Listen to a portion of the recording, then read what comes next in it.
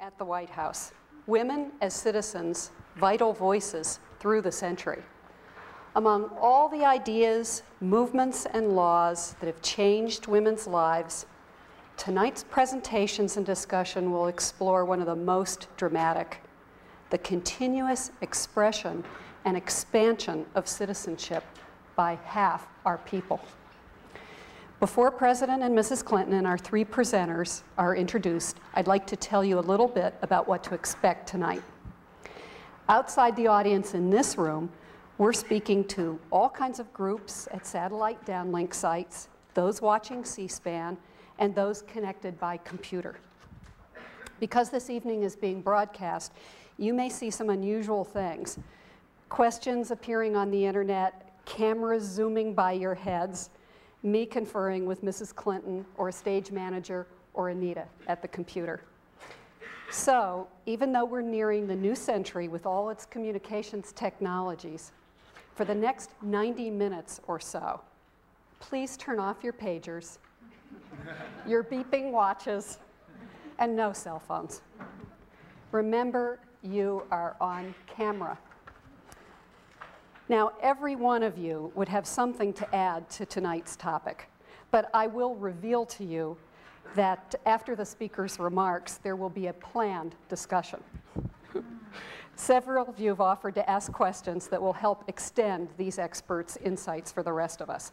So when I call on you, stand, wait for the microphone, and then speak. Now, please get ready to listen to one of America's great stories, the largest ever expansion of citizenship in a democracy. Thank you.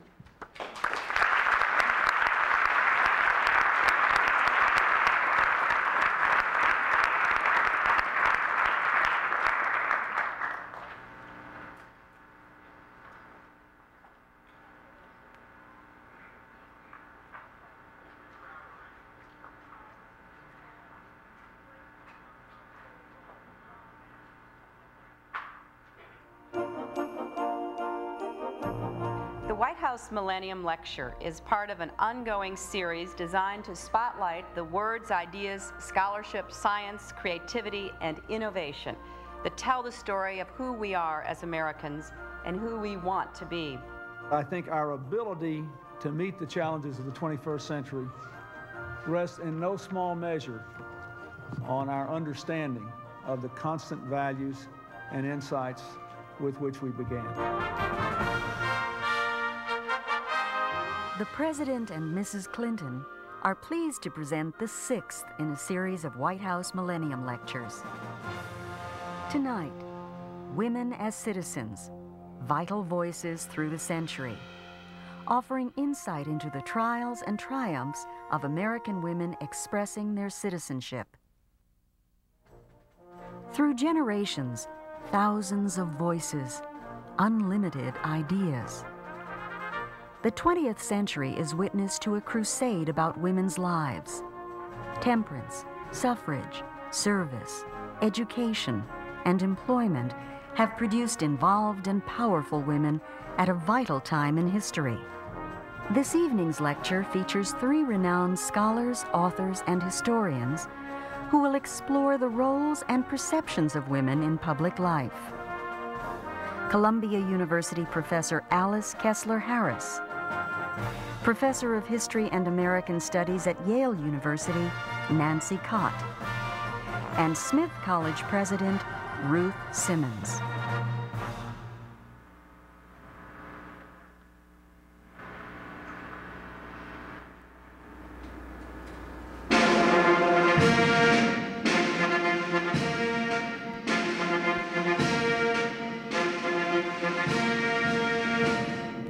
Ladies and gentlemen, the President of the United States and Mrs. Clinton, accompanied by Professor Nancy Cott, Professor Alice Kessler Harris, and Dr. Ruth Simmons.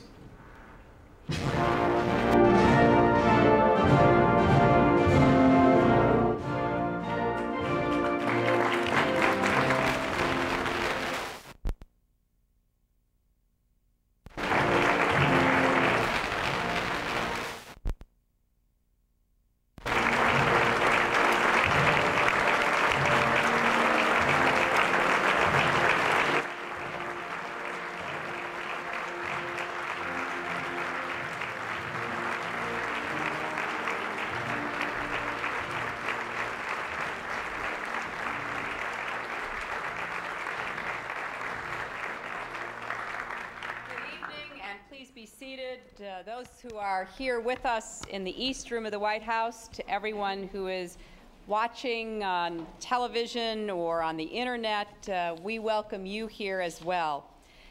In 1900, near the end of a lifetime of fighting for women's rights, Susan B. Anthony described her bold vision for the future. The woman of the 20th century will be the peer of man. In education, in art, in science, in literature, in the home, the church, the state, everywhere she will be his acknowledged equal. The 20th century will see man and woman working together to make the world better for their having lived. All hail to the 20th century. Well, Susan B. Anthony's words were prophetic, for in many ways her dreams have been realized. Yet early in this century, the full participation in civic life that women now take for granted was still out of reach. Women were constrained in their rights to own property, testify in court, or file a lawsuit. No woman served on a jury, and by law, a woman's husband was assumed to be the guardian of her children, and a woman's wages, for which she often worked long and horrible hours, belonged to her husband. He, in turn, was legally obliged to support her. In many states, a married woman could not even open a bank account. And even what a woman wore was restricted. Now, there are many people who look back at that time and think, my goodness, how could it have ever been? But we know that change occurred, although change was slow and took the work of many women and men. And certainly we also know that women did not have the most fundamental right of citizenship, namely the right to vote. My own mother was born before women could vote. So I'm pleased to join the President in welcoming all of you to the White House for this Millennium Evening. With our distinguished panelists, we will honor the past and imagine the future by listening to the vital voices of women. We will reflect together on the dramatic changes in the lives of women and all citizens in the 20th century. Just think of the ideas, the inventions, the social movements that have so dramatically altered our society. Now, many of those movements and ideas we can trace to our own founding, our founding documents, the Constitution and the Bill of Rights. And we can then follow those ideas as they move towards Seneca Falls, where 150 years ago, women struggled to articulate what their rights should be. From women's struggle to gain the right to vote, to gaining the access that we needed in the halls of academia, to pursuing the jobs and business opportunities we were qualified for, to competing on the field of sports, we have seen many breathtaking changes. We've also been helped in our struggle by technological advances like vacuum cleaners and cell phones. We've made strides that certainly Susan B. Anthony could never have imagined. Now, there are clearly far too many topics to cover in only 90 minutes tonight. So we've chosen to concentrate on one of the defining stories of our time, the way women have entered the circle of our democracy and moved America closer to our greatest ideal, that we are all created equal. Standing here, looking at this audience tonight, I could call the names of nearly all of you who are here that I recognize, women and men who have made a contribution to where we stand here on the brink of a new century, who have struggled over the years to expand the opportunities and enlarge our democratic freedoms. Many of you have mobilized voters, you have worked for electoral change, you've championed issues, you've been advocates. At international Vital Voices conferences, I've met other women who have struggled around the globe to bring those same rights and freedoms to the people of their countries. Whether we know the names of the women who have done these acts because they stand in history, or we see them in the television or the newspaper coverage, we know that for every one whose name we know, there are countless women who are engaged every day in the ordinary but remarkable acts of citizenship. And we will hear from our panelists tonight what it means to be so involved and how important it is that we continue to build our democracy and keep our freedoms and our rights alive. I've always moved when I hear the stories of these women. And I think tonight, as we honor the National Women's History Month, Each of us probably has our own stories that we could tell. This 6th Millennium Evening at the White House is part of an ongoing series to recognize the words and ideas, the science and scholarship, the innovation and creativity that have shaped our recent history. These evenings are just part of our larger initiative that the White House Millennium Council directs to encourage all Americans to mark this millennium in meaningful and lasting ways, to think themselves about how to honor the past and imagine the future. I certainly want to thank the scholars who have gathered with us today, and I want to just highlight a few names of some of the people who are with us. Betty Friedan, Ellie Smeal, Carol Gilligan, Karen Nussbaum, Governor Ann Richards, former Congresswoman Pat Schroeder, Lieutenant General Claudia Kennedy, Dr. Rita Caldwell. As I said, I could go on and on. And part of what you so represent for all of us are the very concrete steps that women have taken and will continue to take. The President's Commission on the Celebration of Women in American History, led by Ann Lewis and Beth Newberger, will be issuing a report that has really tried to summarize many of the advancements that we recognize today. The members of the Commission, I believe, are here, and I just would like to ask them to stand so that we can thank them for their work in giving us this report.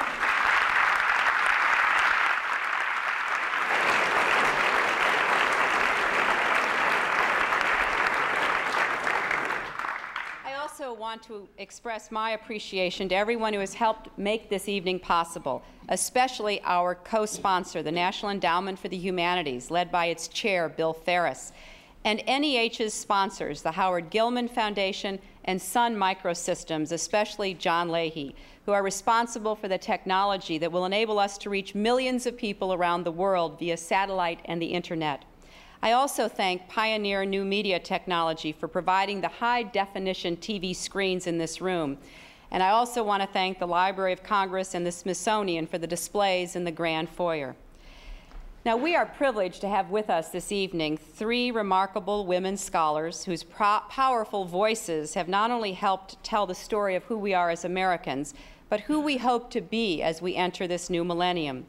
Together, they will help us explore 3 interconnected themes: women as volunteers and reformers, women's struggle for equal rights, and the practice of citizenship. Our first speaker, Professor Alice Kessler Harris, is one of the nation's foremost labor historians and a pioneer in establishing women's studies nationwide. Yet her extraordinary career almost ended before it began. In graduate school, she was offered a prestigious fellowship, but when the largely male faculty learned she was pregnant, they revoked the grant. Now, this is not the dark ages we are talking about. Alice's pregnancy, they argued, reflected a lack of seriousness about her pursuit of history. Now, I think we can all agree, including those nameless faculty members, that her seriousness is no longer in question. Today, she is a visiting professor at Columbia University, where she holds a joint appointment in the Institute for Research on Women and Gender and in the History Department. She also holds a professorship of history at Rutgers University, where she directed the Women's Study program from 1990 to 1995. For almost 10 years, she gave working men and women the chance to earn a college degree by teaching courses at the union headquarters of the UAW's District 65 in New York, a program she founded with her husband, Bert Silverman. Tonight, she will talk to us about the vital civic roles that women have played as volunteers and reformers throughout our history. This is a particularly important subject because without women volunteers and reformers, none of what we celebrate today would have happened in such a timely manner. I'm also pleased that our second panelist, Professor Nancy Cott, interrupted her warm sabbatical at the Center for Advanced Study in the Behavioral Sciences in Palo Alto, California, to join us at the White House tonight. She is the Stanley Woodward Professor of History and American Studies at Yale University, where she has taught since 1975. She has written widely on women's history, editing the 20-volume History of Women in the United States, and contributing to historical documentaries, including the film entitled One Woman, One Vote. Like Alice Kessler Harris, Nancy Cott, and no doubt many of the women here tonight, had to struggle to have her work recognized. Early in her career, when she was discussing the publication of one of her books, she was stunned by one publisher's decision not to publish her work. The reason?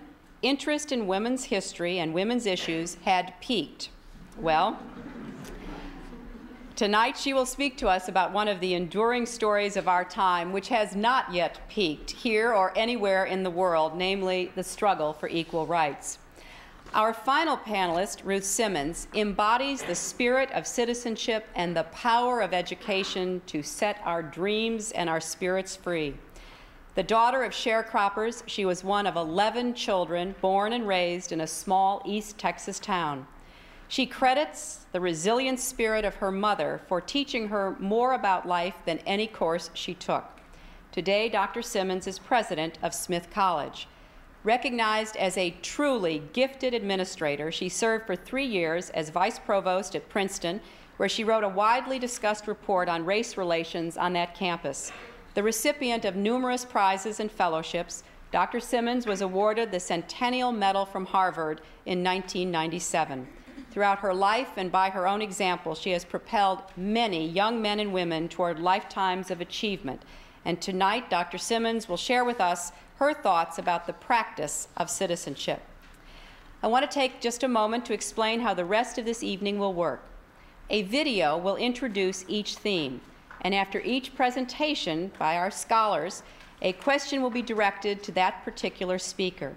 After our final panelist, Dr. Simmons, completes her remarks and responds to the question put to her, the President will start off the discussion here and with those of you on the internet, moderated by our White House Millennium Council Director, Ellen Lovell.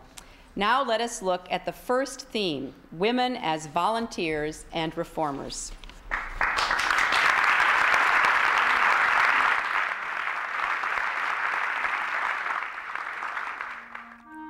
To examine the role of women in civic life clearly, we must start by understanding women in their communities, in the creative ways they mobilized and supported each other, in the way they managed to make a difference without access to the political process available to men.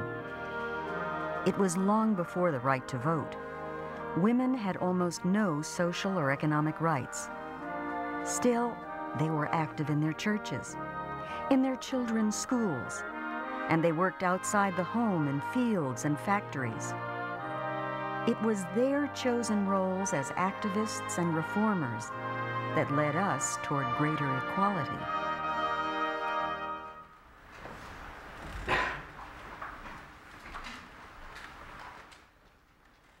Mr. President, Mrs. Clinton, my fellow panelists and distinguished guests, I'm delighted to be here this evening to talk about the many ways that women, through their active participation as citizens, have shaped American democracy. Ever since Americans rebelled against the British monarch to found their own republic and to become citizens instead of subjects, we've envisioned citizenship as a process that involves participation in the community as well as the nation.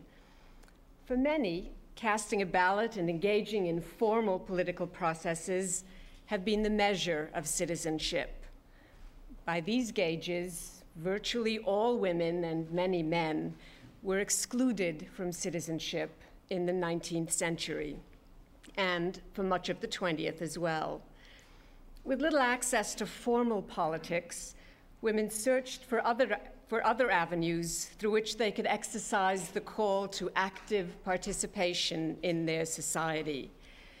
Over the centuries, women from all walks of life have so successfully responded that they have expanded the idea of citizenship, broadening and deepening it by developing innovative and informal modes of participation that aimed to enhance the well-being of all those around them and to influence political decisions as well. Their activities provide a model for thinking about citizenship and democracy in the next century. Even after they won the national ballot in 1920, women continued to expand the idea of citizenship. Let me give you just 3 ways that this has happened. First, women's traditional assignment to home and family has provided a model for service to the larger society.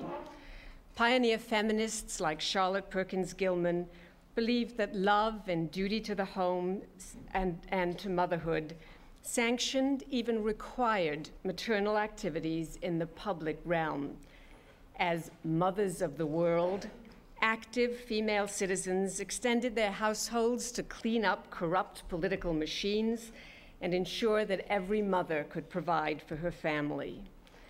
In the early part of this century, neighborhood women who couldn't afford to feed their families led bread riots and meat boycotts.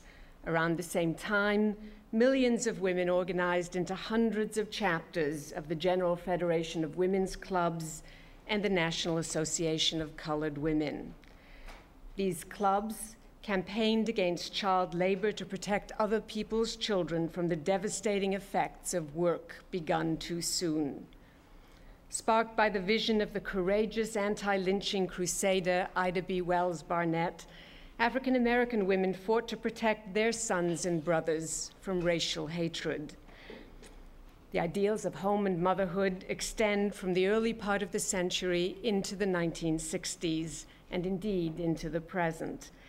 In 1961, thousands of ordinary housewives and mothers joined in a one-day women's strike for peace that called for an end to the arms race, not the human race. Their feelings echoed those of striking women textile workers in Lawrence, Massachusetts, who half a century earlier had tried to send their children to safety, only to be shot down by the bullets of National Guardsmen. Those women, too, had called for bread and roses. Because women were excluded from most channels of corporate and political power, they developed some special imaginative strategies for exercising citizenship. Being outside formal politics freed women to create alliances across borders of class, race, and nation. It freed them as well to imagine citizenship with more humane dimensions.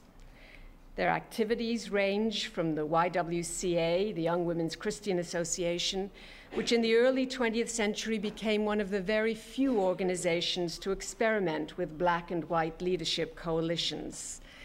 They include Rose Schneiderman, an immigrant cap maker whose only schooling was in the workplace, who joined with college graduates to help create the National Women's Trade Union League.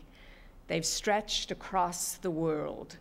Eleanor Roosevelt, whose education in issues of social justice came from some of the same settlement workers and union members, also learned about the women's peace movement from them. When she designed the United Nations Human Rights Convention in 1948, she followed in the footsteps of Jane Addams and Lillian Wald, who had traveled to Zurich after World War I to persuade the world's leaders to renounce war. Finally, millions of women have organized anonymously in their communities to build social institutions.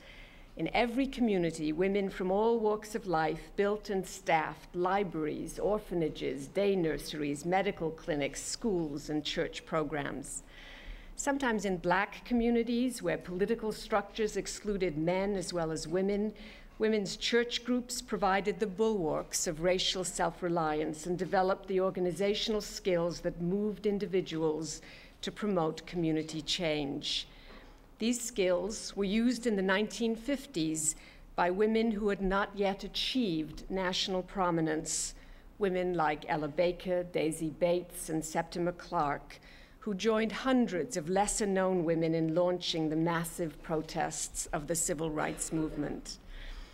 Community efforts have also led women to recognize the limits of volunteer activity and to demand governmental improvements in sanitation, transportation, housing, safety, and streetlights. For example, Chicana in the Mexican-American West forged local organizations around such women's issues as neighborhood safety, education, and health care. Many of these have now become the province of governments. That's in large measure because women reached out from their communities to demand formal support for their volunteer efforts. In the past generation, the legal status of American women has been transformed and their economic opportunities vastly expanded. Together, these changes have opened possibilities for increasing women's formal political influence. It's a welcome and an overdue step. But women's history suggests that exclusion from formal citizenship encouraged women to extend citizenship rights and to broaden their meaning.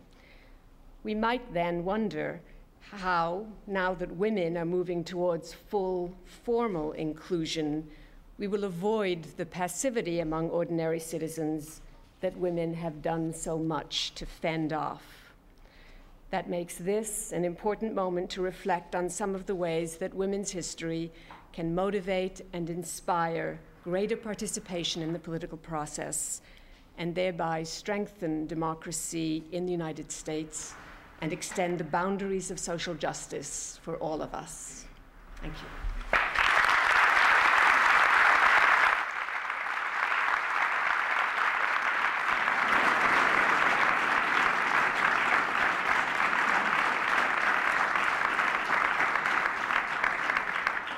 Speaking of organizing, I see Evie Dubrow in the room, and she spent over 60 years in the labor movement, including over 40 years with the International Ladies Garment Workers Union. And Evie, I know you have a question for Alice Kessler-Harris. I do, but before I start, may I just take a minute to say that my sister was one of the youngest suffragists in this country, and that she went to jail picketing the White House.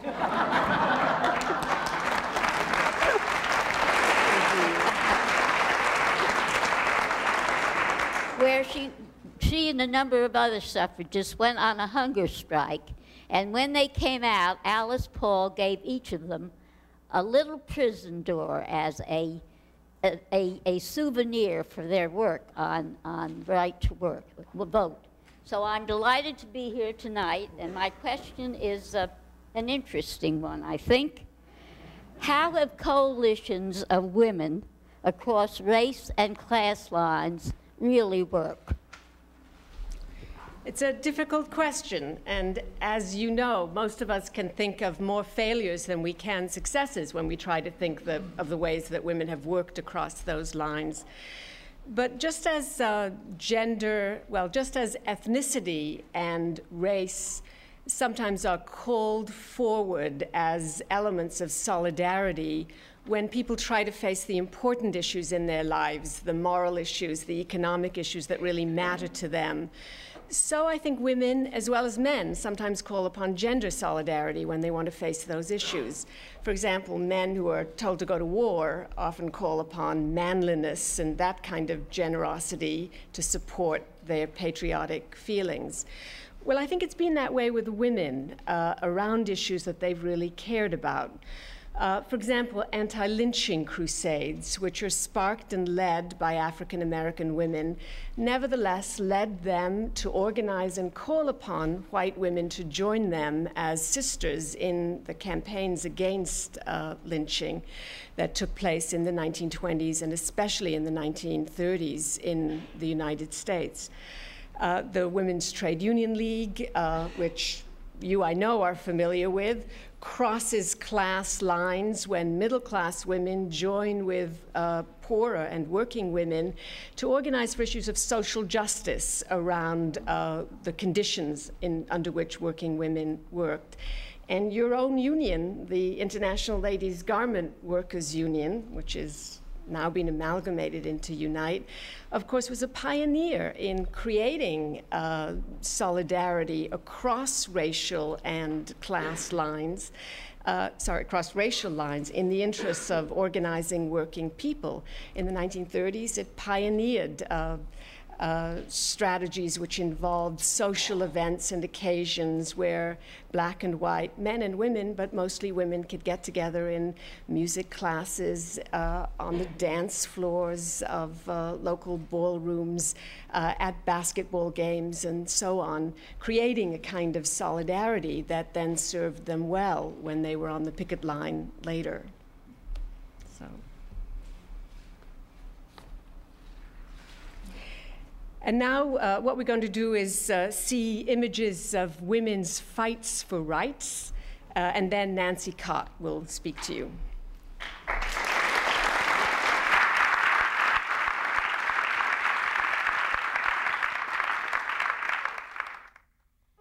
Throughout the century, women united to change the course of history. Suffrage did not happen overnight. It was not simply granted. It was fought for and won. It was through this early activism and continuous commitment to equality that women, and not yet all women, achieved this monumental right. And yes, the right to vote would change the course of women's lives. But this step had to be followed by many more in this century for women to exercise the rights and responsibilities of full citizenship. In this century, women's voices were heard in ways never before.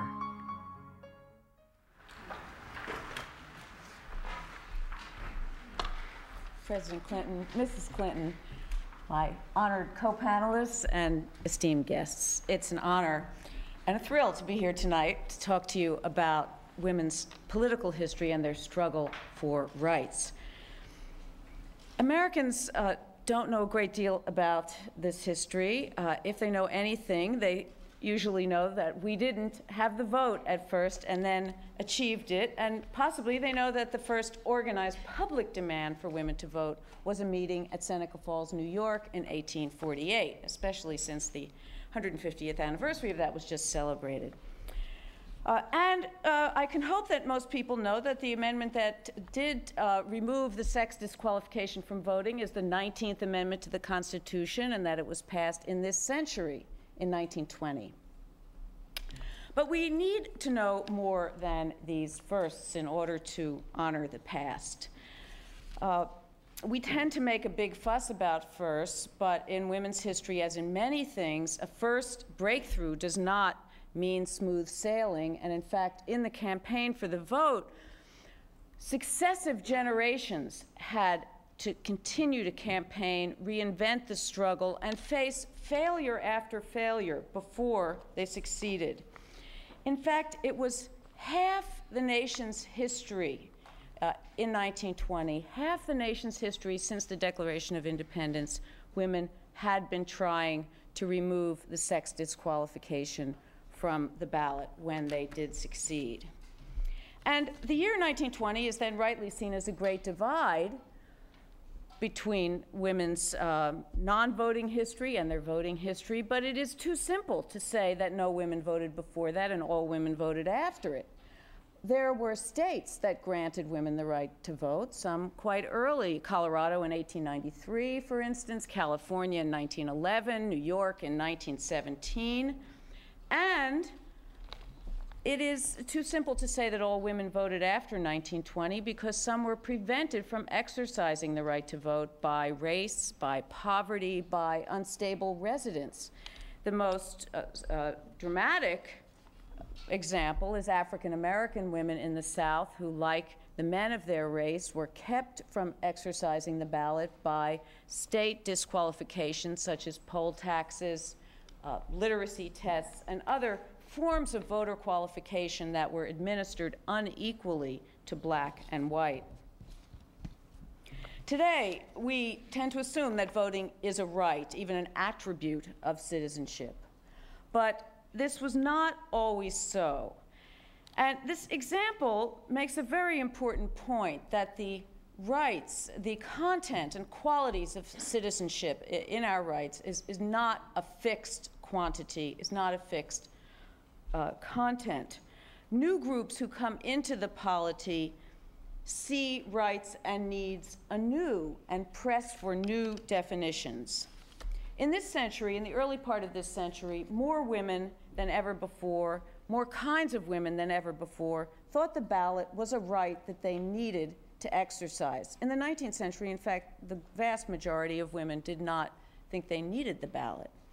But in the early 20th century, wage-earning women, such as some of those who've been mentioned, such as, for instance, the very feisty Leonora O'Reilly, wanted labor legislation to be passed. They realized women wouldn't get this without the vote.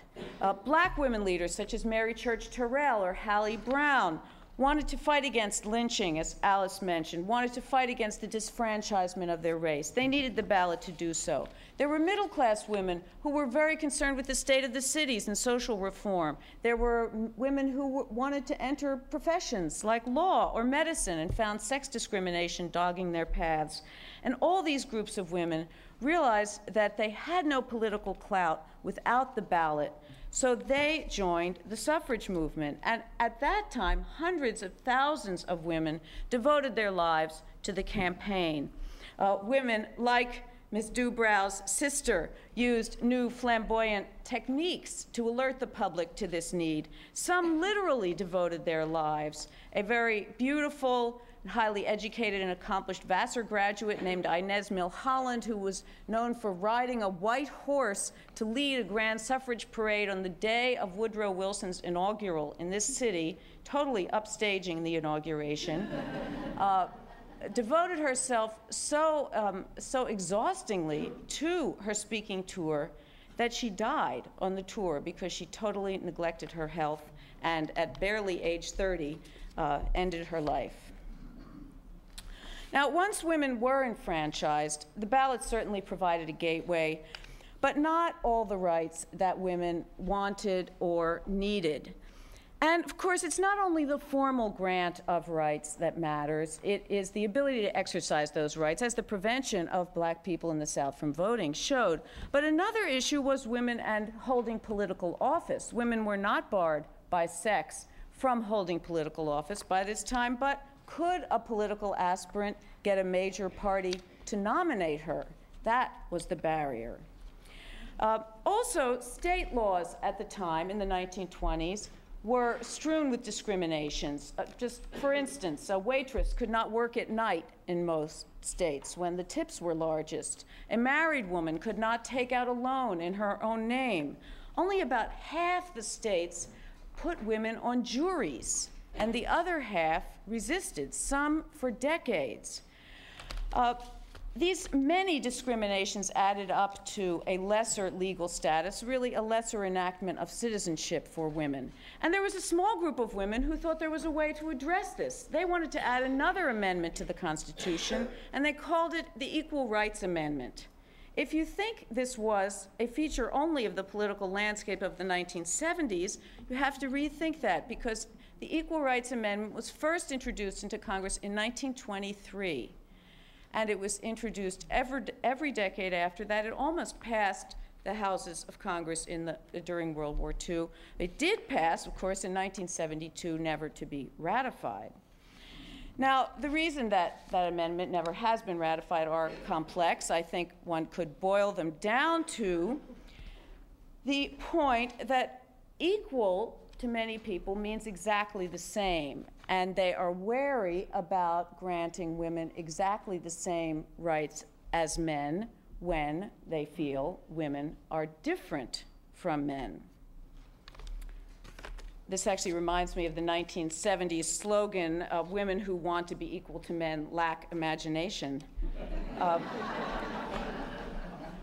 But the larger truth is that women are the same as men and are different from men. And the question is, can something as abstract as rights encompass and address that paradox?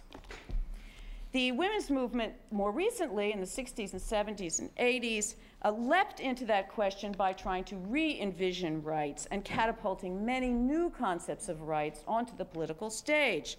Reproductive rights, rights to the control of one's own body, equal pay for comparable worth, welfare rights, the right to be free of sexual harassment on the job, the right to maternity leave, the right to equal educational and athletic facilities. All of these new claims extended the horizon of rights and of imaginable rights, and women's invention of them changed the whole political landscape. Continuing this redefinition, as we look forward to the next 100 years or the next millennium, let us try to think of more inclusive versions of rights that will be advantageous to all Americans. I think knowing more about the past of women as citizens can help us imagine this more generous future. Women in this past century, the 20th century, have been struggling to define and to attain rights that will allow us to be equal and different too. And groups not defined by gender often see that as their task as well. It's a task that is still ahead of us as a society. Thank you.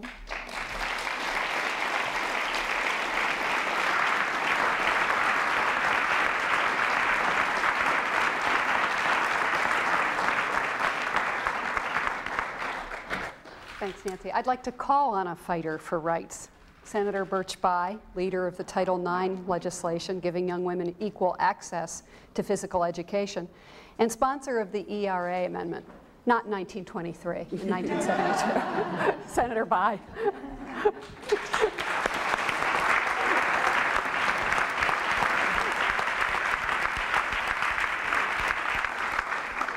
It's a privilege for me to be here with so many of you who have we've worked together, and Evie, you started with a personal observation. Permit me to do the same. Some people may say, how does a fellow from the heartland right off the farm in conservative Indiana get involved in equal rights for women? Well, I was blessed by having two wonderful women in my life, one who is no longer with me, and one who is still tolerating me, who gave me a magnificent PhD in the importance of women's rights. And I must say that is a continuing learning process. Dr. Cott, we all know that women's inclusion as full citizens has had a profound impact on our country. Could you help us understand a little more specifically how women voters use their franchise as a class? Were there different patterns that distinguished how women voted from how the majority of men voted that really led our society in a better direction, if you please? Thank you. I'll try to address that. Certainly when women first got the vote, commentators were very interested in whether they would vote differently. One of the prime reasons it was claimed that women needed the vote was because they were an interest group who differed from men as a group in their needs. As a result, when women didn't vote entirely differently from men in the 20s, which would have, in fact, been very difficult given that we had a two-party system at that time. When women didn't vote dramatically differently from men, they were declared to vote exactly the same as men, i.e. exactly the same as their husbands. And very quickly after women were first enfranchised, the notion that there was what we today call a gender gap was quashed, and the notion that women would form a voting bloc more or less dissipated. It was also true at that time that women's turnout was lower than men's, that this has happened with several groups of new voters, that it takes a while for a newly enfranchised group to exercise the franchise. So that the turnout among women was lower than among men in the 1920s, then continued to grow until they were about at parity in the 1950s. We're hampered as historians from knowing just how differently women might have voted from men in the past, in that the polls were not kept by sex. It was only in a very few places. Illinois was interested in this. Before the era of exit polls, this information just isn't gatherable. And it's really a very recent phenomenon, that really since the 1980s, that the concept of a gender gap has appeared. It has been looked for since then, and therefore it has been found. The percentage differences between women's votes and men's votes on parties, on candidates, rather than on issues, has been tracked very avidly since the mid-'80s, and percentage point differentials from 3 to 8% that in the 1920s were absolutely dismissed as meaningless because they expected all women to vote differently from all men, have now become significant. So I would suggest that patterns of actual voting, given that we don't have a multi-party system in our nation, if we had 7 or 8 parties, one might see more difference. But in a 2-party system, the range is going to be small, and it would mainly be trackable on issues, and since it's very rare for candidates to run on single issues, the differences between women and men as voters get spread out through the system and show up in very small percentage differences, which may be as much attributable to women's or men's race or region or education or age as their gender, in fact. Now, thank you. We're going to see some more images, which will be about the practice of citizenship, and that will precede Dr. Ruth Simmons' comments on that topic.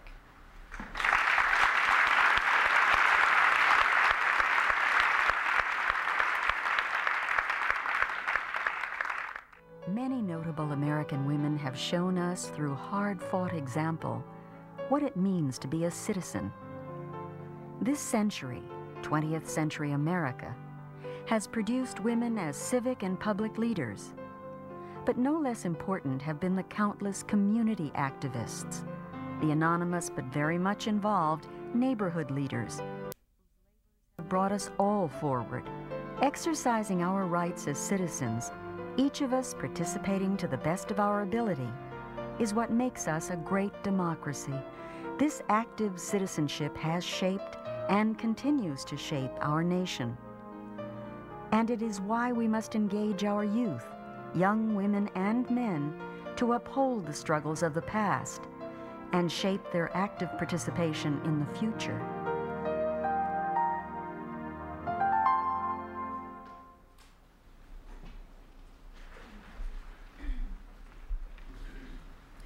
President Clinton, Mrs. Clinton, Nancy, and Alice.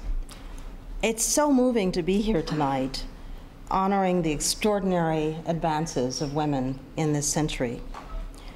You know, as a college president, I have the privilege each year of welcoming a large number of young women to my campus who in the course of 4 years must confront where they stand in relationship to history, what they will make of their world, and how they will maximize their own capabilities in the service of their families and their communities. And then 4 years later, I'll have the joy of seeing them off as they enter the work world, hopefully advance to higher learning or otherwise take on adult roles. After studying what others have accomplished down through history and after apprenticing for so many years, they finally get to choose their own path. And that one phrase, I think, captures the really dramatic change in women's lives in the United States over the course of this century. Today, thanks to Title IX, the civil rights movement, the women's movement, women are able to choose their path. Young women understand that. They revel in it, and most often, they claim that privilege with considerable pride.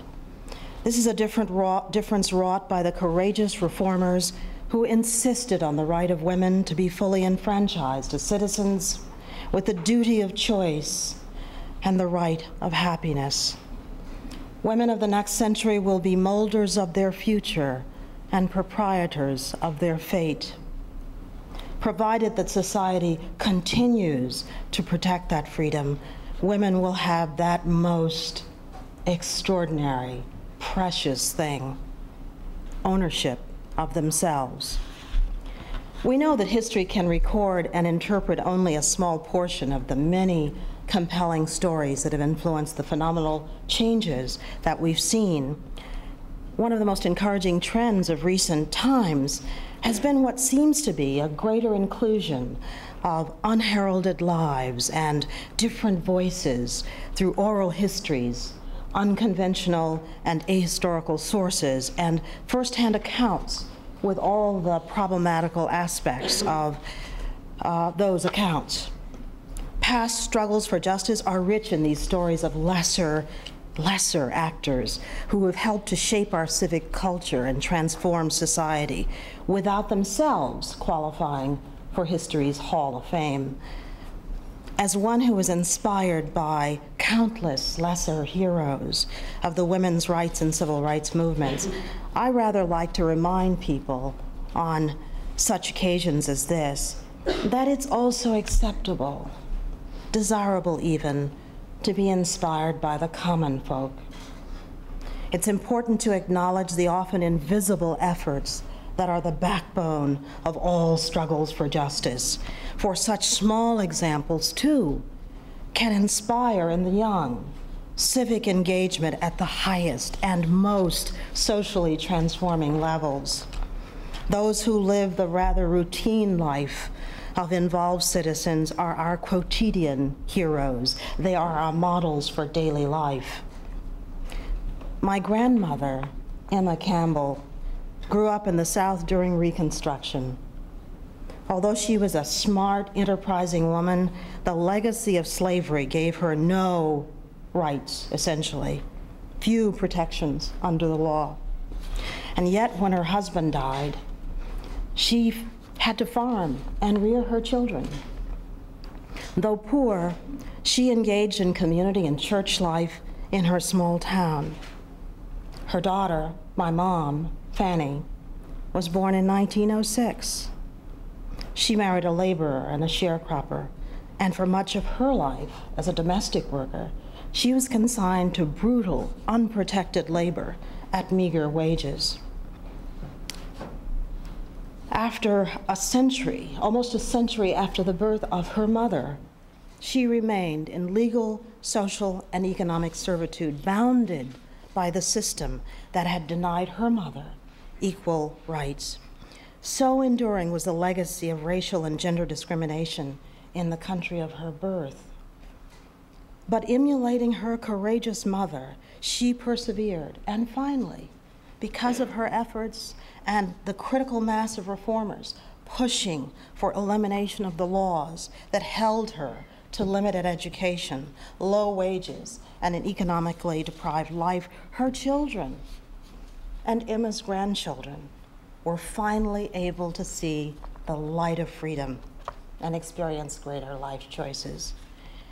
There is earnestness and valor to be found in the simplest acts of civic engagement, and especially, I think, the civic engagement of poor people, like Emma and like Fanny. Osceola McCarty was unnoticed until she surprised the world with her bequest of scholarship funds to the University of Southern Mississippi. Well, the world now knows of her lifetime of saving and self-denial, but her entire life before this act of generosity could be examined for what it offers us about the spirit of concern and commitment that ought to underpin our social relations and civic attitude. Indeed, with women just beginning to come into their own as philanthropists, Osceola's gift is especially important in inspiring women of means to do better than the small gifts that have proved typical of women's philanthropy. Imagine if women could found and endow colleges like Spelman and Smith in the last century, an act that contributed greatly to the reforms of this century. Just imagine what women's philanthropy will mean to the century ahead, with women controlling 60% of the country's wealth. Women's philanthropy surely will be one of the most decisive dimensions of women's activism in the new century. Young people today They don't often know it or say it, but they've really benefited enormously from the endeavors of all those who work so hard for women's rights, both on the front line and behind it, whether visible or not, whether recognized or not. Together, these reformers have prepared the leaders of today by inculcating a will to change the status quo, and they have prepared the leaders of tomorrow by proving that wrongs can be made right. They've given our young people the best gift they could have, and that is the ownership of their future. Thank you.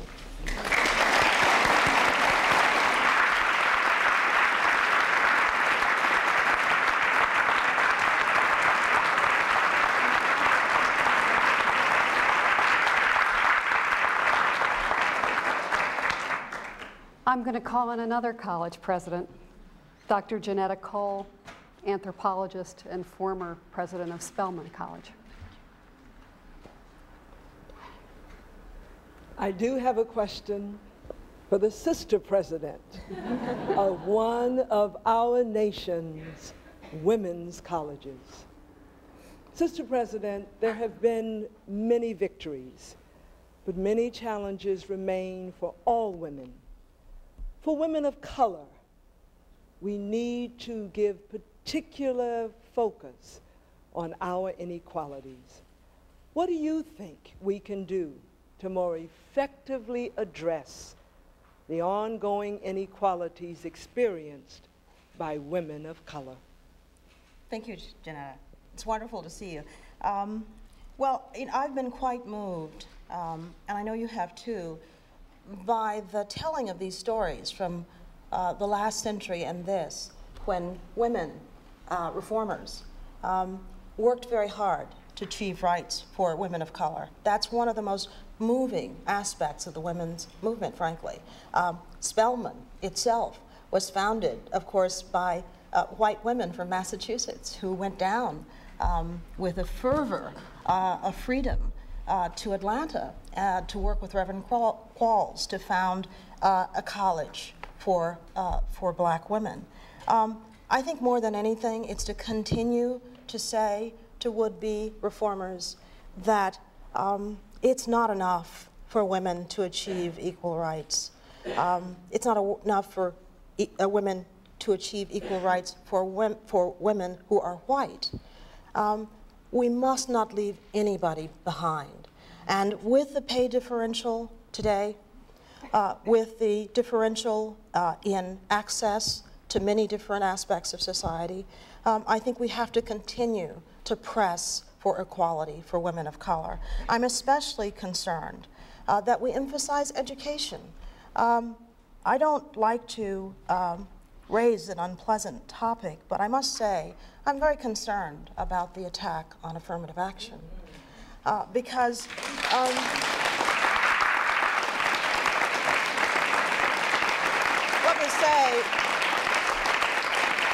let me say that I don't think for a moment that affirmative action is a panacea or that it's perfect, but I do think that it provided opportunities for women to come into their own. And I just don't want people of color and women of color to be left out of that. So now that we see women achieving so much, white women particularly, I want to see them reach back and embrace women of color and say, come on and go with us. That's the most important thing that we can do to carry that message home. Thank you. Thank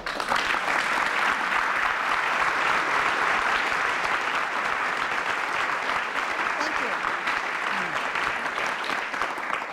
Mr. President, you've listened to us patiently, and I know that you have some remarks to make and that you might even have some questions to ask. Thank you.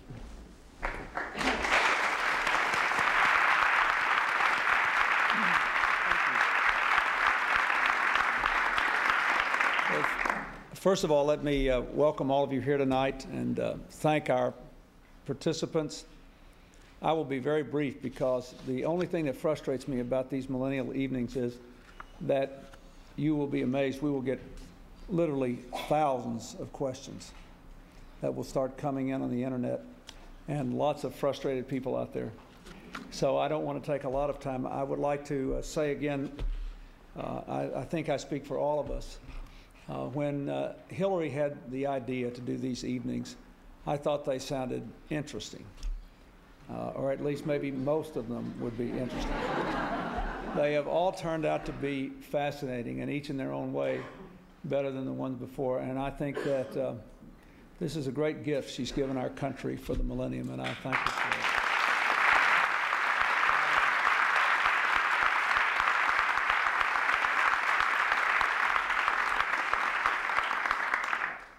The remarks generated scores of questions in my mind, and one fact I want to say, if you ever want an example of whether or not the gender gap exists, you are looking at it, because I would not be here if it did not exist.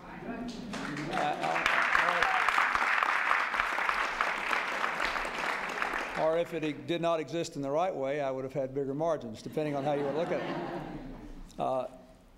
One of the things I wish that somebody would comment on before we get through, although it's not my question, is if women learn different ways of doing things through the century of struggle, how would this Congress be different if the party divisions were exactly the same, but 55% of the members were women? That would be interesting. I don't know the answer to that, but feel free to comment if anyone wants to. I want to ask Professor Kessler-Harris to answer a question that has concerned me quite a great deal. And just from remembering the patterns of life of my working grandmother and my working mother. Now that we have opened more opportunities for women in the workplace, but they still are spending, I think, even in two-parent households, more than half of the time spent raising children. And we've even opened more opportunities for women in the political workplace, and more being opened all the time. I would like to have you comment on what you think the potential is for voluntary citizens groups of women to still produce both social movements and specific legislative changes. That is, will voluntary groups still have the same impact? And if so, how are we going to continue to encourage that? Because I think that that's really the unique story of the whole 20th century, all those parades and everything we saw in the films. Will more women in the workplace, still having to raise the kids, and in the political workplace, which may make women think they're represented in more ordinary ways, lead to a reduction or an increase in these voluntary associations? And what are some specific examples where we might see voluntary movements produce social movements and legislative change? Well, that's another lecture I could give you all, but and thanks for the question. I think there are two ways of answering that question. And the first is to say that the entry of women into the workplace, entry which, of course, I, like most of us in this room, welcome, nevertheless poses enormous challenges, not only to what women can continue to do at home, but to what women can continue to do in their communities. And I think that those challenges have to be met on a series of levels that are not individually based. I think we have to meet those challenges by providing opportunities for men as well as for women, but for people to take care of both their homes and their workplaces. And I would suggest that some ways of doing that are to think about issues, for example, of working time. Perhaps it's time to start thinking about reducing the working week from 40 hours to 35 hours a week. Perhaps it's time to start taking seriously flex time for many different kinds of workers so that people can both work and take care of their homes and their communities. It may be time to think about broader concepts like thinking about Social Security as not only a benefit that we get at the end of our lives, but a benefit that we can get during our lives, drawing rights on Social Security so that we can take a year or two off here or there to take care of our families and our children.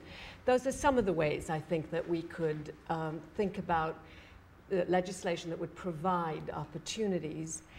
And just to segue from that into your first question, I think it would not be unusual to imagine that such legislation could be pushed for and pioneered by the kinds of women who pushed for and pioneered early labor standards legislation.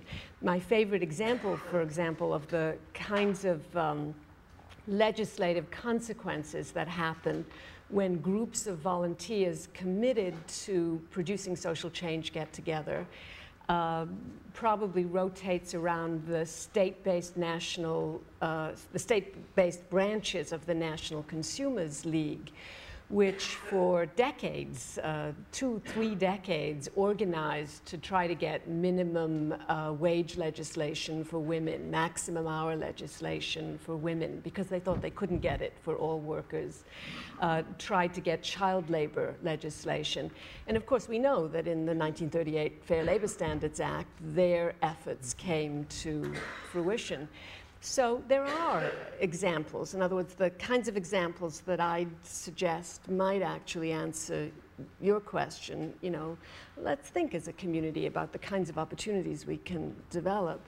Actually do have precedents in the past with groups of women who could imagine legislation to create broader social justice and then actually discover that it was implemented first on state levels and then on the broader national levels. Thank you. We are going to take our first question from the internet, and Mrs. Clinton, it's for you.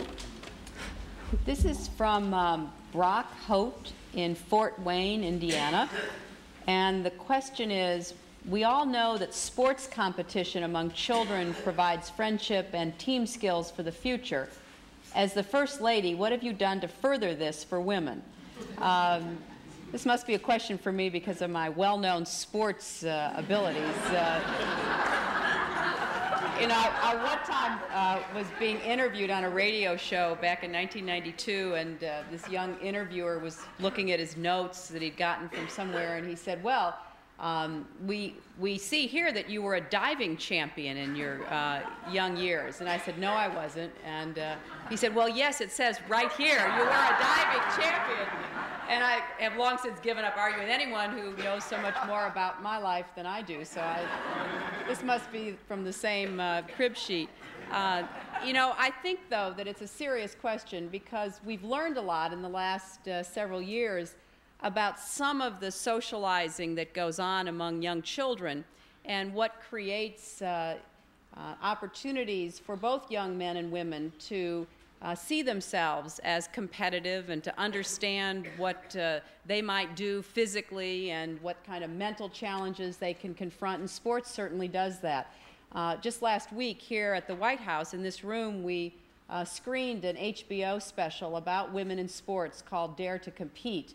And I really recommend that to anyone because it's a wonderful story about how women gradually have broken down the barriers that stood in the way for those who did have athletic abilities to pursue those abilities. And thanks to things like Title IX, which transformed the world of women's sports, so many more young girls in high school and college are now able to enjoy sports and enjoy the benefits that come from being part of a team and pushing oneself. And we, of course, now have even professional athletes who are earning their living in the world of sports. And so I've tried to promote that through the President's Council on Physical Fitness, through events that we've held here at the White House, but I think it's something all of us should do more to encourage so that any young girl who's interested and has abilities can take advantage of the opportunities that are now available that really weren't when many of us in this room were young women in school growing up and didn't have that chance.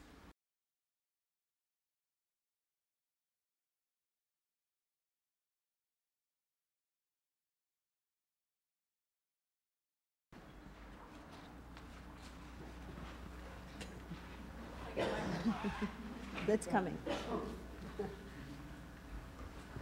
Thank you. I guess for either of you, I'm interested in the evolution of language and how that reflects our times and the evolution of the times. It seems that there has been a gradual change in the language that women reformers have used to describe their struggles. So whereas at one time we heard about the fight for women's rights, there was then a focus on women's liberation. I wonder if you observe any current trends here in the 90s. What is the language that you're hearing that women are using to describe their struggles today? Shall I start, and then perhaps Sure. you can continue? I think I'd probably describe it as the language of human rights. That is, I think, we've now, which is not a new language for women. Women have used that language since, at least since World War I, but it's become increasingly the language of the women's movement, I think. And it reflects not merely the sense that the liberation of women or the achievement of women's rights will advance women to a better place in society, but the sense that in so advancing women, all of society will benefit.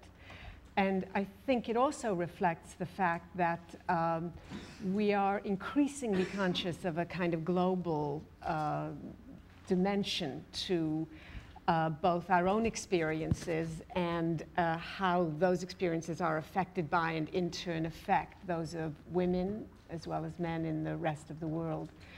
So I'd say that human rights is probably the new way in which women's advocates for women's rights are now imagining that they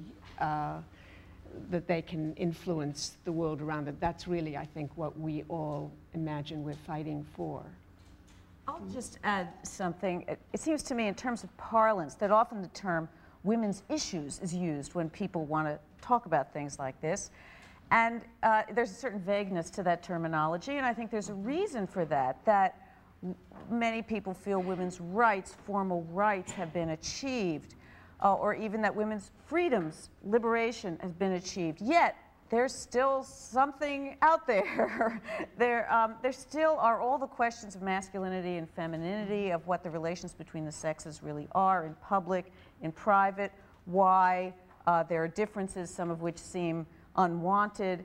And I think women's issues expresses that the same way that in the last century, the general term, the woman question, was similarly gestured at a whole realm of unresolved and clearly not easy questions that remain there. And while I agree with Alice that international human rights is a context in which formal searches for rights are more likely to be conducted, that there's a whole other realm of questions that require a more vague sort of rubric.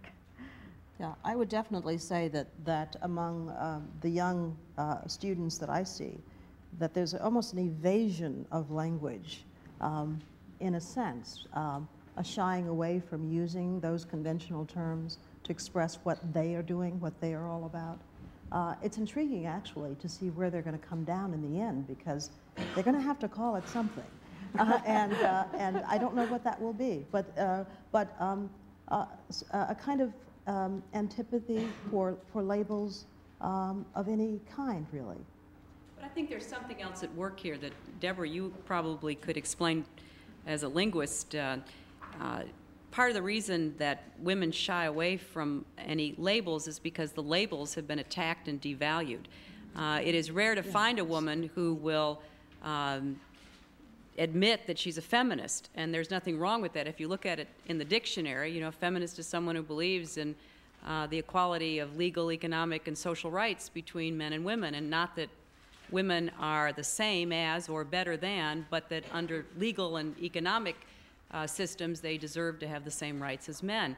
But that word has taken such a beating from those who have different conceptions or agendas that there is a backing off. And I was interested in seeing a recent article in a newspaper talking about the feminization of politics, and that's began to creep into the political parlance back in the '96 election, when many of the initiatives that the president and the administration took, whether it was on child care or talking about issues that are kitchen table kinds of issues, were all of a sudden derided as being insignificant and leading, therefore, to the feminization of politics. And I'm not sure that that was intended as a compliment by the people who were using it, But I think it was really missing the point, because part of what the women's rights as human rights agenda is meaning to do is to lead to the humanization of politics, to take the legitimate interests of women and men as they attempt to shape their own lives and give it some life in the political process. Shortly after I said that phrase at the speech in Beijing, I was on a Voice of America show where a man called in from Iran, and he said to me, "Just what did you mean saying that women's rights are human rights?" And I said, well, shut your eyes and think of your rights under any legal system that you function in, and those should be the same rights that women have. But it seemed like such a shocking concept that the language is attacked, not the underlying concept so much as the language, as a first effort to try to diminish or marginalize these remaining issues that are difficult to talk about, to put into language that people can agree upon. And that's part of the great effort, it seems to me, that we're going to face in the next years, is to give voice to this human rights agenda in ways that really do resonate in average people's lives and withstand political opposition, which will surely come. Thank you.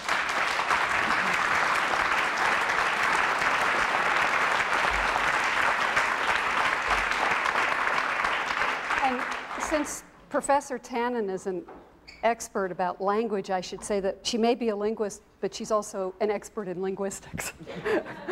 And we have another question from the internet. This is a question from Laura Montague of St. Martin in Canada, and it's for Professor Simmons. What would you suggest as a means for involving men in the education of boys about the importance of women in our society?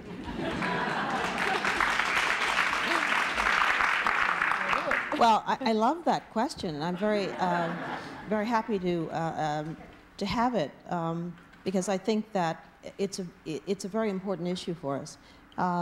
As the mother of a son who has come along with his peers, and who, I can't believe it. I mean, as strongly as I feel about these issues, somehow I missed the boat with him because he didn't quite get it. So I think that I think it's very important in the home for fathers to take their sons by the hand and to lead them into this wonderful light where people are equal. And there doesn't have to be supremacy of one gender over another, or of one race or ethnic group over another. And it can be lovingly taught from the time a child is very young, in the home. That's one of the best ways to do it. For those men who are taking the time to mentor young boys who don't have fathers in the home, one of the things that they can do, in addition to taking them to athletic events and showing them how boys can be boys, they can also talk to them about women's rights and girls, and how smart girls can be, and how girls aspire to do the same kinds of things as boys. So I think it's in the home, I think it's in the schools, obviously, I think it's by mentors who are involved in young boys' lives. Thank you. Mr. President. I just wanted to say one thing that I have learned from a lifetime of sort of listening to the way people talk and relate, and this goes to the previous question too. I think if you will really study the Americans and how they vote, you will see that sometimes they vote based on income, sometimes they vote based on racial experience, sometimes they vote on philosophy, but a lot of the gender gap is a cultural gap. It's almost about the way we relate to one another and define winning and losing in our own lives. And I think in order for men to ever get through this, one of the things that men are raised to believe is that fulfillment and success is defined in terms of winning and control. Whereas women historically have had more nurturing roles, that they have to raise their children. So you don't think maybe you have to control your child for a while, but sooner or later you even give up on that. But winning is defined not just as winning against someone else, but it's doing something in the context of your family or in the context of your child rearing. And I think a lot of subconscious patterns that men are raised with make it almost impossible for them to really get there on this issue. And I think that for a father to raise a son to believe that there is a way to win in life and find fulfillment in a shared victory and shared decision making, and not always victory over someone else and continuing control over someone else. I think it's something that takes some doing, but it's something that doesn't come naturally to men once we've been socialized. And I think that's an important part of this, that until we can change it, it'll never be just like it should be. Thank you.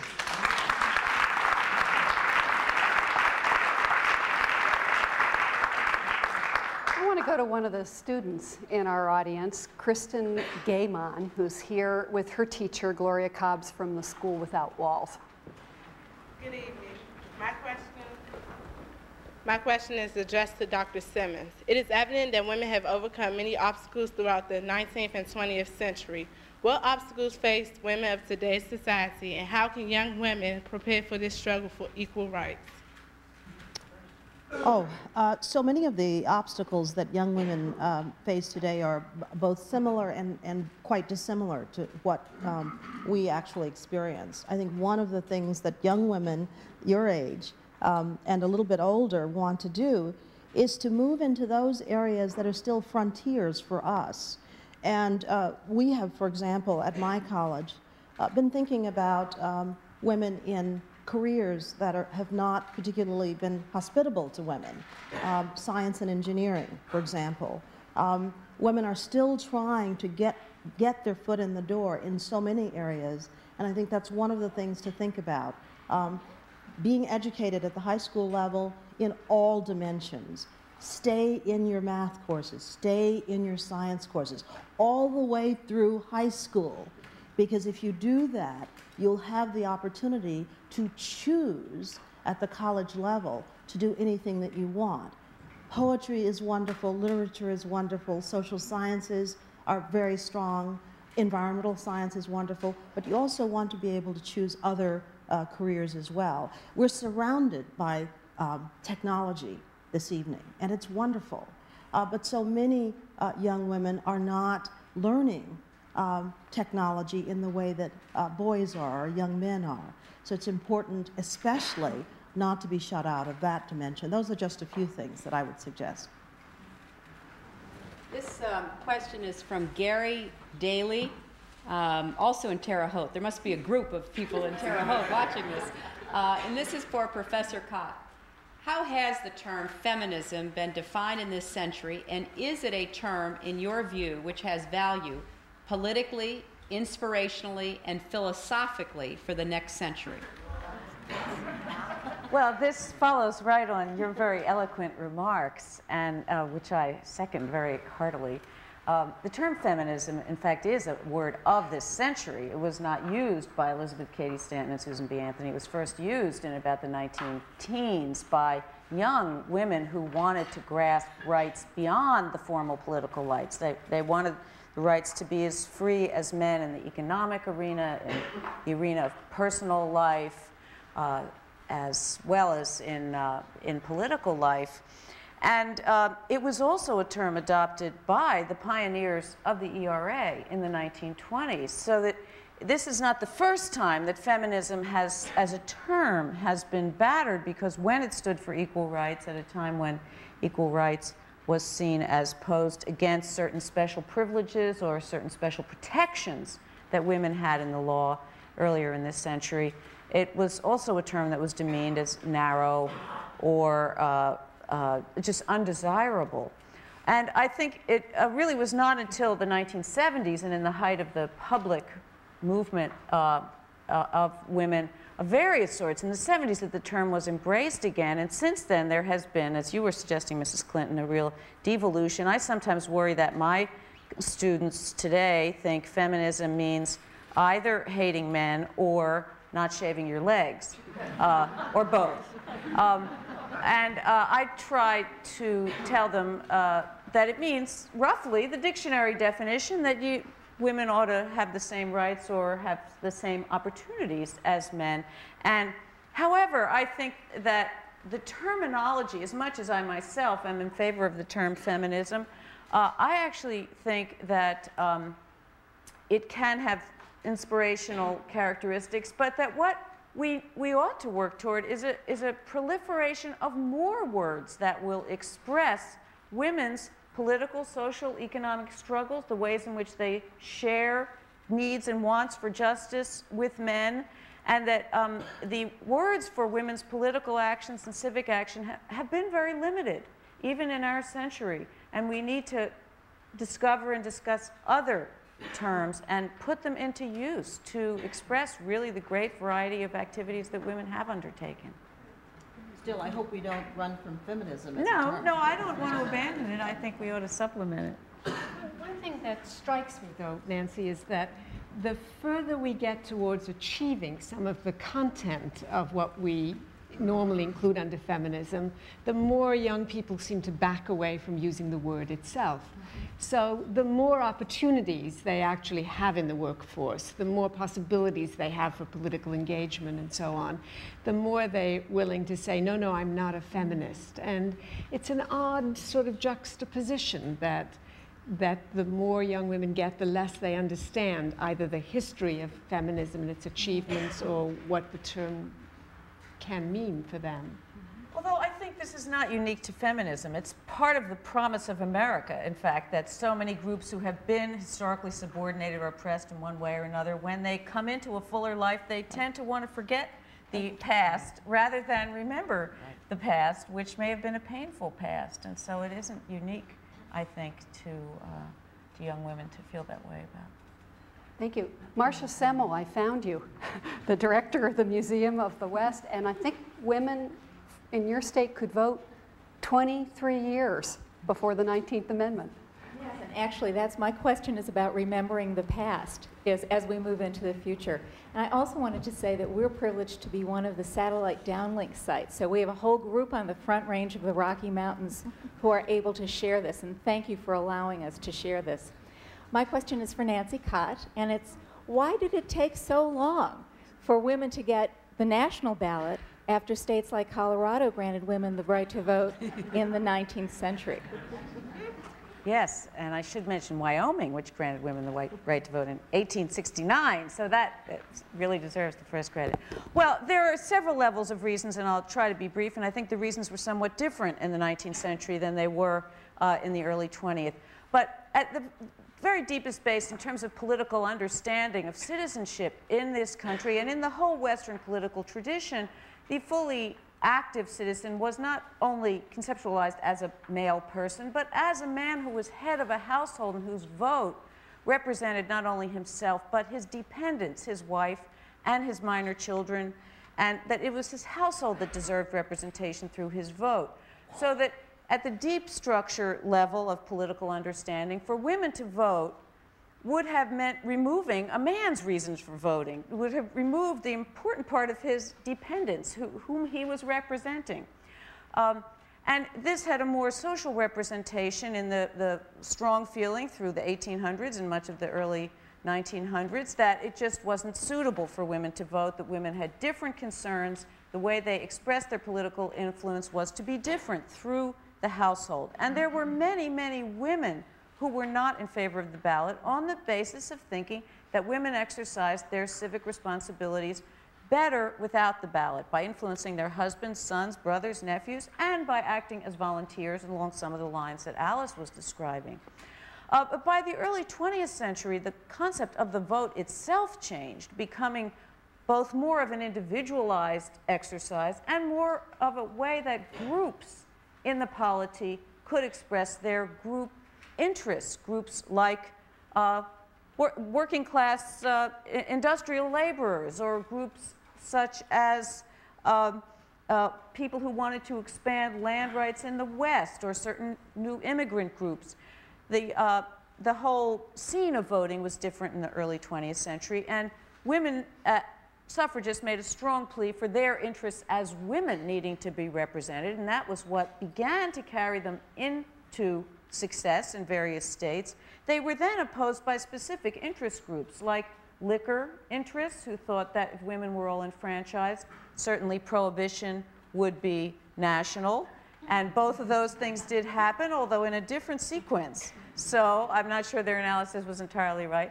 And then there were certain industrialists. A lot of the southern states were rock-ribbed against women's suffrage, and not so much on issues of race, although that was certainly very important, but because there was a huge burgeoning textile industry in the South, and influential Southerners, many of them thought that if women were enfranchised, the kinds of conditions in Southern industries would be changed by women reformers, and they didn't want those women reformers to have the power of the vote. So the constitutional amendment went through without any of the Southern states voting for it, ratifying it. This is from Leela Turner from Lynham, Delaware. Professor Kessler-Harris, what are the vital voices you hear when listening to the sound of the new women's movement? Who are today's leaders? Well, present company accepted, of course. I think probably today's leaders are some of those anonymous voices that we have not yet heard from. My guess would be that some of today's leaders are still young people grappling with the problems that still remain from an incomplete women's movement and from some of the tremendous tensions that have resulted from the transformation of households and work in the past decade or so. I think some of today's leaders are women who are just now entering the grassroots of political organization, political strategies. That is, women who have been inspired perhaps by people like Mrs. Clinton, and by other political leaders as well, to think about how they too can contribute along formal as well as informal lines. My guess is we don't know who the next generation of leaders are, and we know who some of the people who've led us this far are, but we've yet to discover the people who are already moving us forwards into the future. Well, I'd like to recognize one of our vital voices, Judith Lichtman, the president of the National Partnership for Women and Families. And you have a question, I know.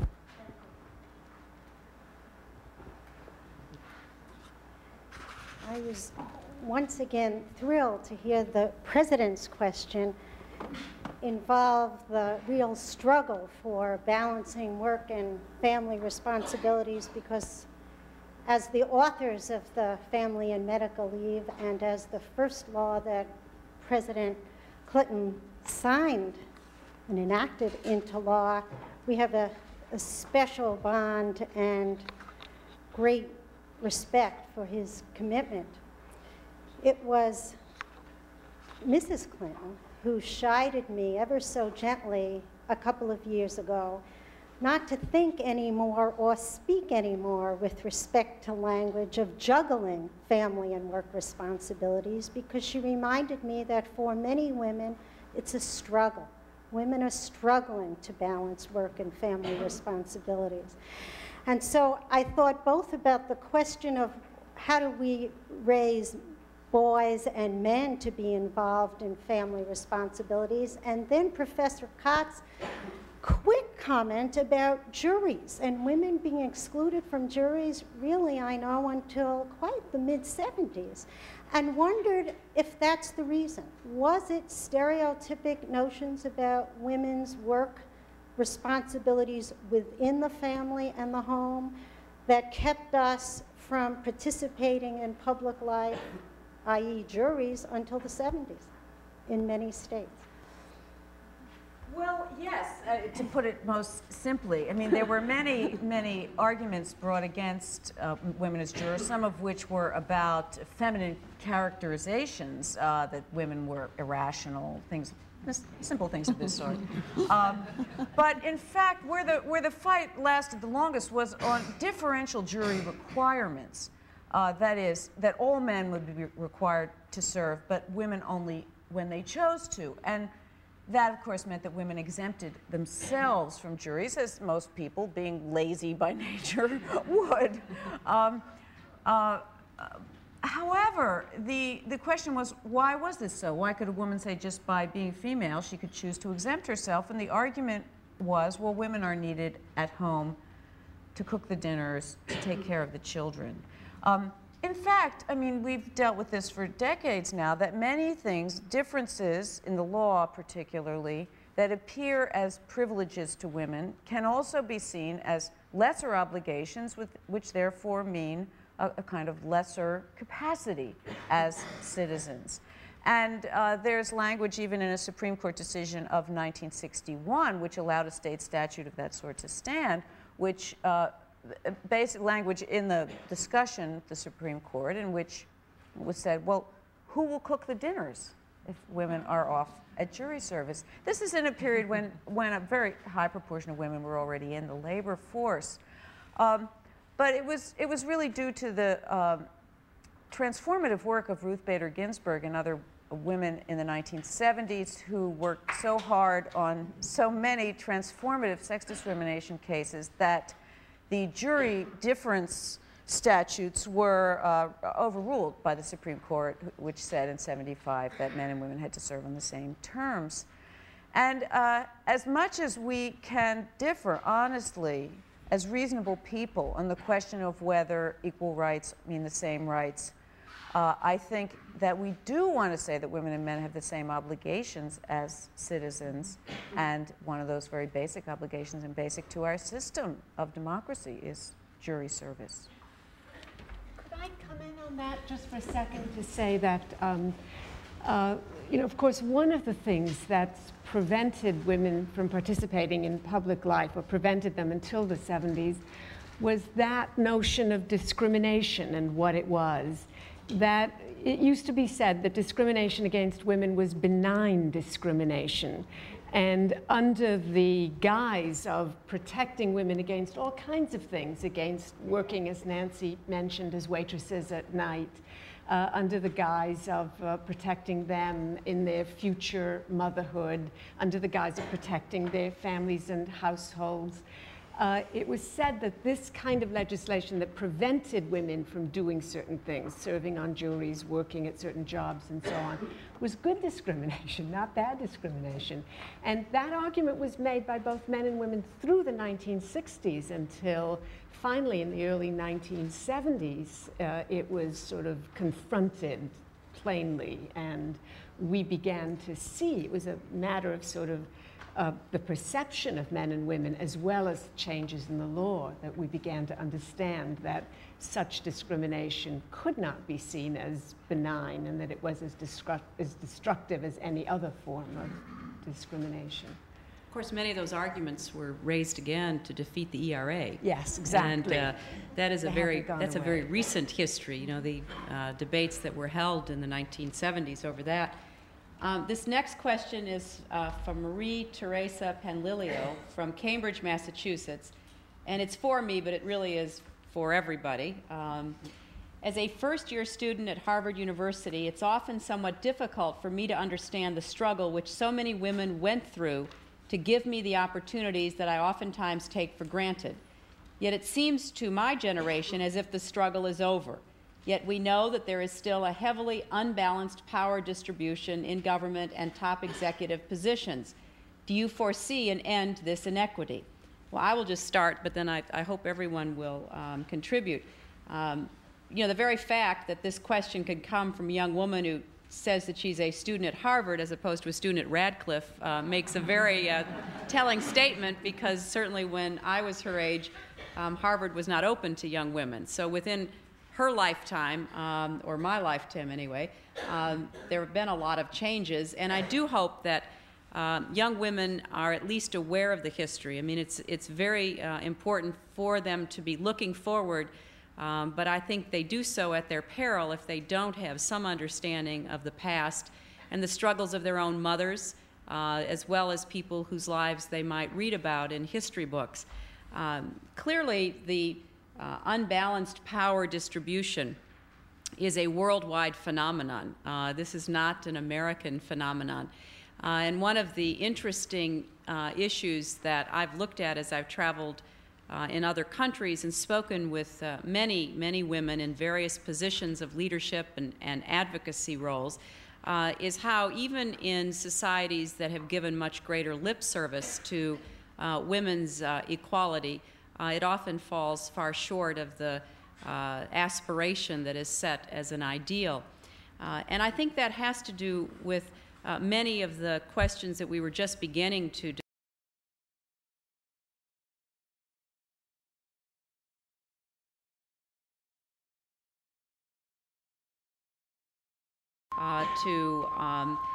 chart our own futures. But the result is that there are still many more complexities involved in women's choices in general, being very stereotypical, than there are in men's choices. And that for women, it's a constant stream of choices that have to be met. Does one take the promotion that is offered when one has a young child, knowing that that means you won't have the time to really invest in your child the way you want to? And if so, then does that mean you're forever off the track in government or business? If you are an older woman, after you've raised your children, you've done what you thought you needed to do, not what someone else expected of you, will you be judged fairly if you attempt to re-enter the workforce, even though you have an enormous amount to give to any organization that would be willing to employ you? These are very difficult personal decisions. And of course, the lesson that young women often receive is that they can't, quote, have it all, which means that they cannot have the kind of family life they think they would like, plus the kind of professional life they would like to pursue.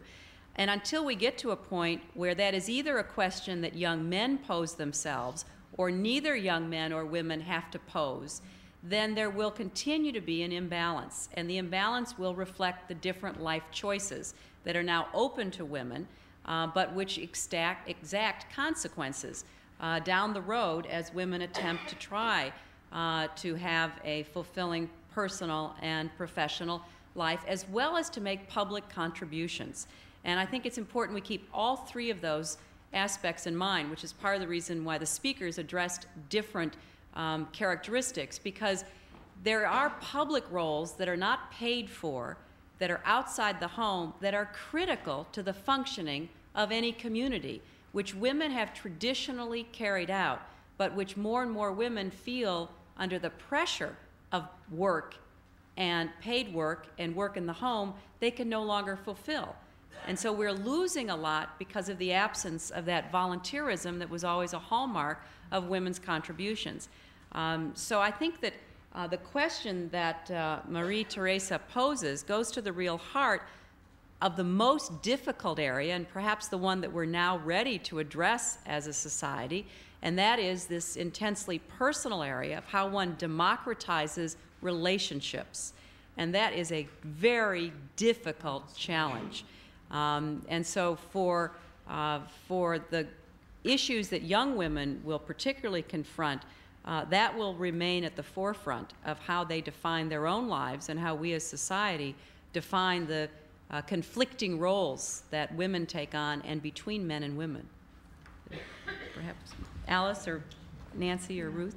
I mean, I completely agree with everything you've said and think that perhaps we could even push it one step further. And that is to say that, in order to do that, I think we have to begin to think about the issue that was raised by one of the earlier questions, which is how men are socialized and whether we can't begin to imagine households in which men and women take equal responsibilities or divide the responsibilities in some kind of more equitable way than is now the case. But then I think we have to go yet one step further to say that I don't actually think that we'll be able to do that until we begin to reduce some of our emphasis as families and as a society on the kinds of materialist values that we now possess.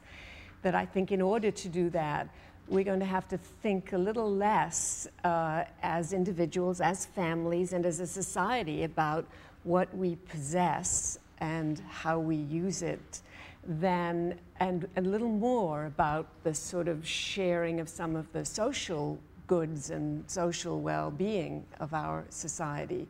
That until we can drop some of those materialist values or push them back a little bit and do a little more sharing, it'll be very difficult to start reevaluating relationships in any one family until we think about how we're relating in the world as a whole, at least. You know, I was recently in California with Congresswoman Ellen Tauscher, and I was in her district, and we're told by many of the people there that they commute 2.5 hours, you know, to jobs at places like Sun, Microsystems, and others, and that they spend 3 to 5 hours on the road in their cars, away from their children and away from their spouses.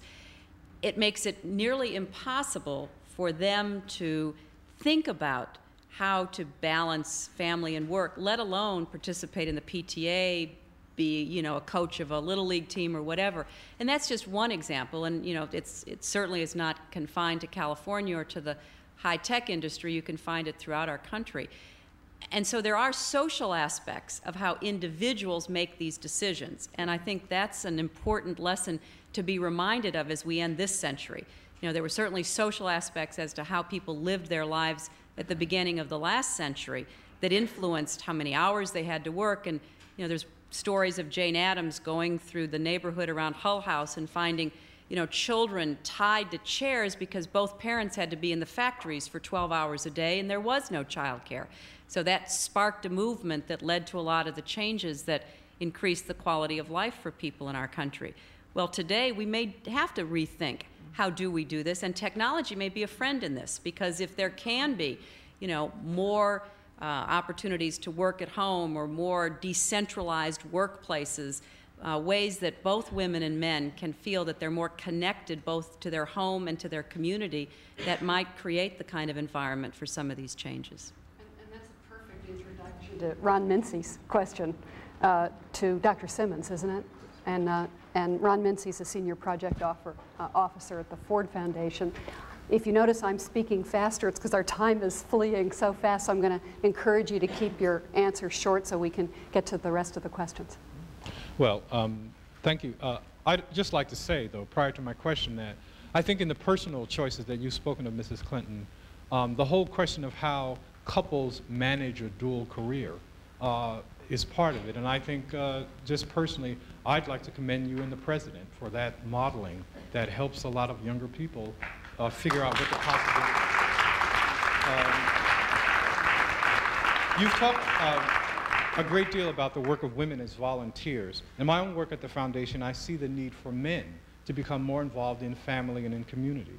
Dr. Simmons, does having more women in public life mean that fewer volunteers will be available to conduct activities that were specialized by women? And how can more Americans be encouraged to play this vital role? Does having more women in public life mean that there are going to be fewer volunteers? And how can more Americans then become involved? I actually don't think so. And my reason for saying that is just my own experience of for example, the communities of which I'm a part, and particularly African American communities. I think that if anything, people are committing themselves more to civic engagement. Older Americans who have retired, some of them retiring older, some of them retiring quite young. I have a niece who's only 50 years old, who's retired from corporate life. And what's she doing? She's volunteering in a local school and also for the Diabetes Association. So I think there is something I see also on the other end of the age continuum, young people who are engaging in these kinds of activities to an incredible extent. All of our students do this kind of service, more or less, today. It's a dramatic change. These are not individuals who will let go of that feeling of being involved in those communities. So they will mature as adults and retire and have put even more time into community endeavors. So I think not. I think that also those people who are in public life are also finding ways to volunteer, to be involved in various dimensions. So I think personally it's a very rich environment for volunteer efforts. And so it's wonderful on this day to be thinking back about the ways in which this started for women, and to see that today women still have that fire in them to get things done in this country. There's the whole world out there where women are still suffering bondage, and where children are in incredible circumstances, and women care about that as men do as well and want to help it. So I just see many opportunities for more involvement. Dr. Simmons' last comment leads amazingly and totally unplanned to this email question from attorney Vicki LeBlanc of Delafield, Wisconsin, and this is for the president. What can we as ordinary Americans do to help the women of Afghanistan?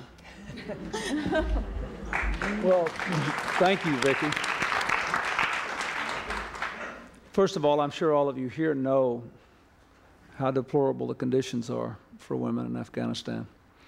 Hillary and I had an event here at the White House not very long ago. We had 2 Afghan women here, among others, to sort of stand for what women in their country are going through. I want someone in the audience to help me. There is a national organization of women, a group now focused on this, and most of the leaders are in California, although some on the East Coast. And what's the name of it? The Feminist Majority, and Eleanor Smeal is here with Yeah, Ellie's here working on this. Feminist Majority is working on it. And I'm going to have a meeting with some of their leaders pretty soon to talk about what more I can do, aside from, you know, not recognizing the Taliban and speaking against it. I think the important thing is that we need people to support this organization. We need women and men around the country to engage in contributing to a common effort to highlight what is going on, who is being hurt, what the consequences are to the society as a whole, and what we can do to help the people that are being hurt. This is the 50th anniversary of the International Declaration of Human Rights. And it is simply not acceptable to say that this is nothing more than an expression of religious convictions. We just had an election in Iran, local elections. There were hundreds of women candidates. We see, even in Iraq, a country we have serious differences with, their women are not subject to these sorts of constraints because they are women. I think that most important thing I could say to an ordinary citizen is write your member of Congress and tell them not to acknowledge or recognize the government under any circumstances until there are changes.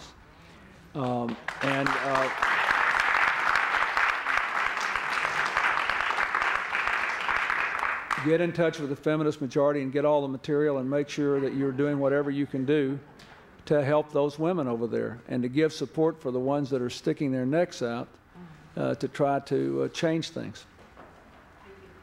Last quick question from Carol Gilligan, the founder of the Harvard Project on Psychology, and a quick answer.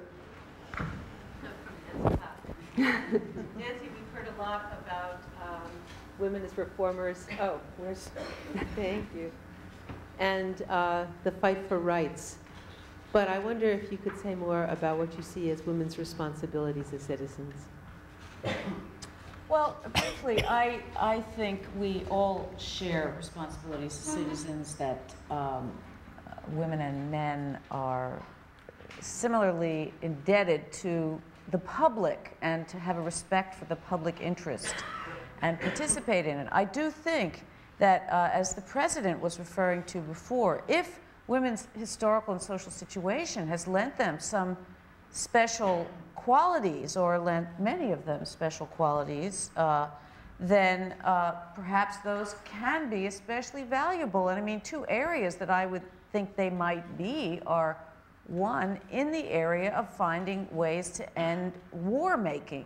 Not because I think women are intrinsically peaceful, I don't, but because, in fact, historically, they have been much less involved in war making as a gender group. And so that, I mean, this is certainly what women pacifists of the 20s, 30s, 40s thought and hoped. I think there is potential for that, for finding different means of reconciliation of differences. And secondly, I mean, a very big problem of the world in general, not so much of our country that I think women have a special interest in, is the question of world overpopulation. And I mean, it's clear around the world that where women are more educated, birth rates drop. And so I do think that there are, those are two very major areas. The 20th century has been the most destructive century in human history in terms of states' destruction of human lives. And let's hope the 21st reverses that pattern, and maybe women citizens have something special to contribute to that. And Carol, I would just add that one of the ways we can honor the past is by voting. And there are still too many women who, for whatever reason, do not choose to exercise their right to vote, which Evie's sister and others fought for so many years. And it doesn't have to be different from men's voting. It just has to be an expression of one's own beliefs and a way of demonstrating one's responsibility as a citizen, the most fundamental obligation, it seems to me, in a democracy. So anything we can do informally and formally to encourage women to feel empowered, at least to vote, is a step in the direction of making them feel that they have responsibilities which they will fulfill in this democracy. I'm sorry I didn't get to all your great questions. Mr. President, your final thoughts. When the founders wrote the documents that got us all started, they said they were doing all this so that we could better protect life and liberty and pursue happiness.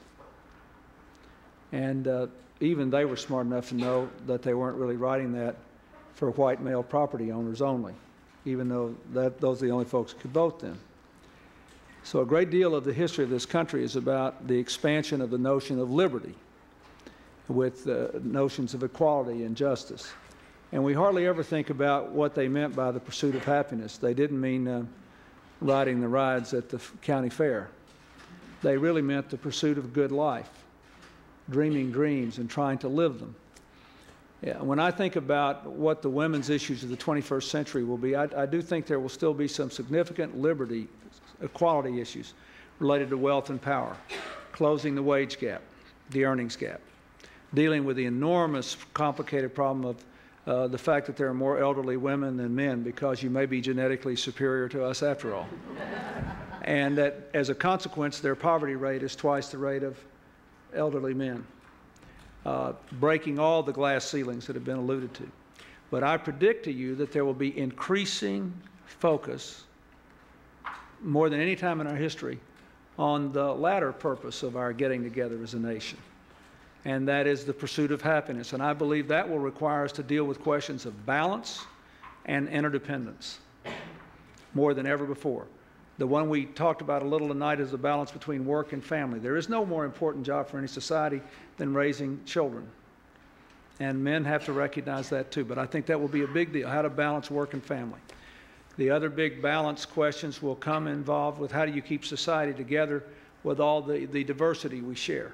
Not just gender, but the racial diversity, the cultural diversity, the religious diversity. And women will be uniquely positioned to play a major role in that. And finally, I'll just give one other example because we're running out of time. How do we balance our obligation to prosper as well as we can and preserve the planet in the face of the evidence on climate change and other things?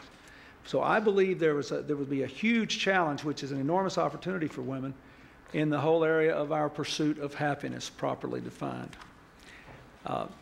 When Susan B. Anthony came here in 1906 and gave what turned out to be her last public comment in a church here in Washington, D.C., the last public words she ever uttered were, "Failure is impossible."